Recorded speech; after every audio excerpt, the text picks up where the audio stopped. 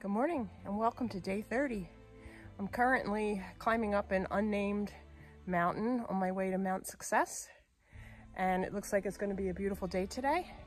The rocks are still wet from the rain they had here the other night, but I'm just taking it slow and easy, and I have these rebar steps to go up to right now. So they put these rebar steps into the slab rock, which is kind of funny because it's just random, and there's so many of these slab rocks that don't have them. So it just makes me wonder why they choose certain ones. I'm making my way up Mount Success, and this is what the trail looks like so far. It hasn't been too bad. The rocks are smaller, so you have a lot of step ups to help you get up there. And then it flattens out a little bit, so it's not that steep. And it's a welcome relief. I'm coming across quite a bit of moose poop on my way up Mount Success. I would love to see a moose, but I haven't seen any yet. I'm at the summit of Mount Success, and these are my views. That's where I was yesterday. Out that way.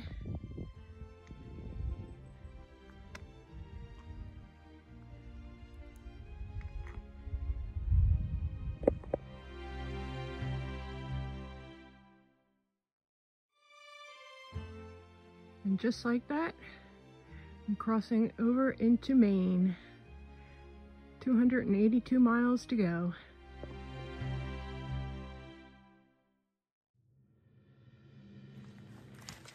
I have to say that New Hampshire, the views were beautiful. It was really tough hiking. It's probably some of the hardest I've done, but the most rewarding with the views. And I'm happy to have it in my rearview mirror now. And I know from what I've heard that Maine, southern Maine, is even tougher than New Hampshire. So I'm ready for it. I think New Hampshire prepared me for what's yet to come. At least I hope.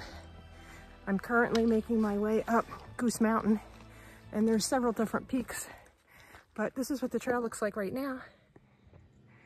Very dense forest with the mossy rocks. There's been some steep slab rocks this morning with a lot of marshy areas. When you get to the flat spots, you think you're going to make good time, and then you're trying to keep out of the muck. My first view of Maine.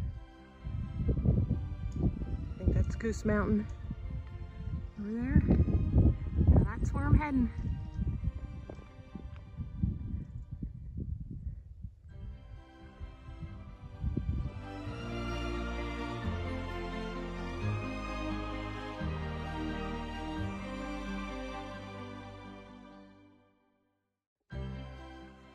I just picked my way down that jumble of rocks.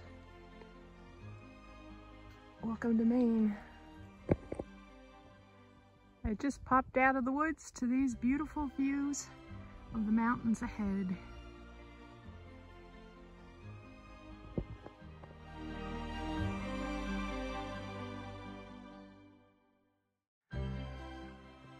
Okay, this is the next thing I have to go up.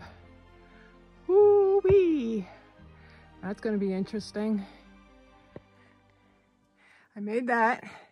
Now I have to scale these rocks and then go up there, up that ladder.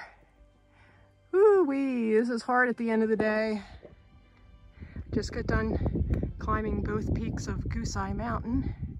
These are the views from the East Peak.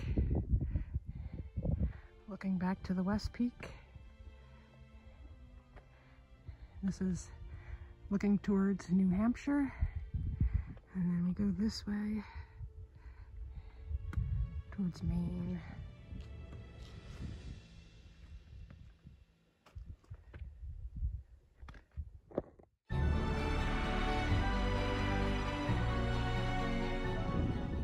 Have to head down that way to get to the shelter.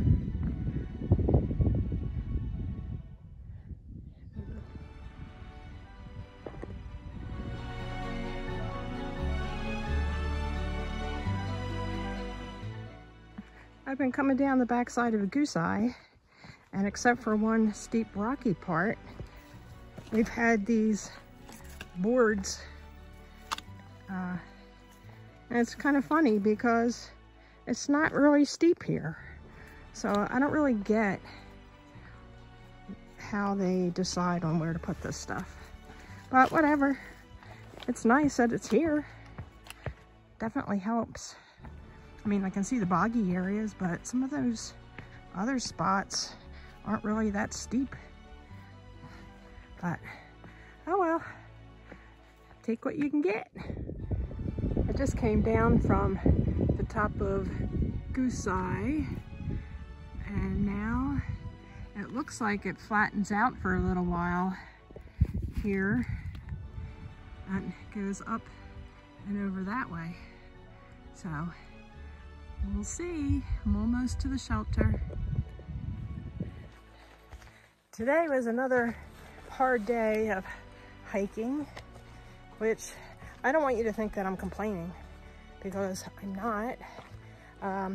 I knew that my last leg of this journey on the AT was going to be tough. And I also knew that it was going to be the most rewarding with views.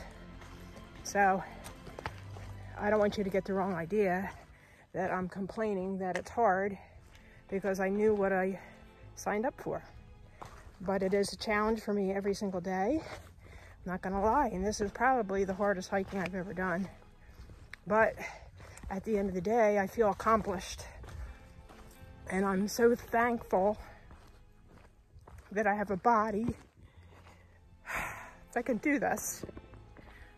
I have learned one thing, that I do have to give myself a little more grace, because I'm used to knocking out 10 miles in like 5 hours.